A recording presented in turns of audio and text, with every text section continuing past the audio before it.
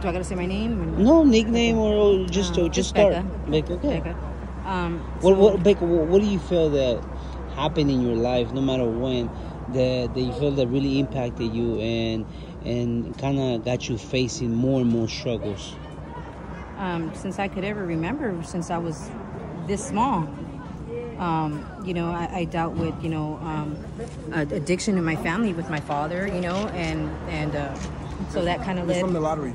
Okay, and so that kind of led to, struggling, with having to deal with, an alcoholic father, watching him beat my mom, and my brothers going and pulling him off of him, pulling him off of her, those are struggles. Those are struggles that you deal with every day, and they stay with you even till as an adult.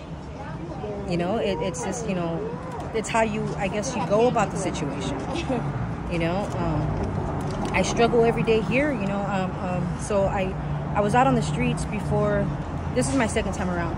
So I was out on the streets since for about 10 years prior before this year. Well, before this time out. So then I had my first kid, got sober for 7.5 years, and then unfortunately I went back out, which caused me to have more struggles. I had to come back to the street. I couldn't stay with my mom anymore. I had to let my son stay with my mom, and not to bring him out here so I wouldn't have to struggle more.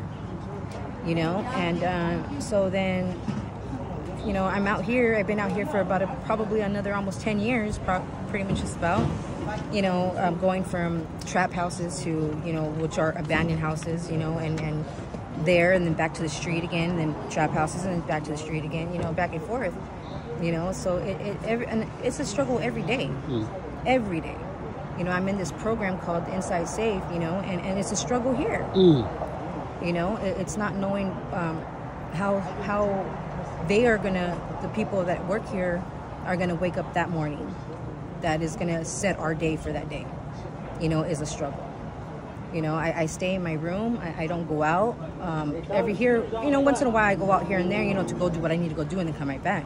But other than that, you don't see me out of my room, and, we can't go into people's rooms because, of whatnot, and there's struggles every day here. You got people overdosing, you got people, unfortunately, my friend, I've known him for 21 years, he overdosed, and I was one of the people that was trying to help, and he wasn't revivable, and it's sad, that people have to go through this alone when they shouldn't have to be alone.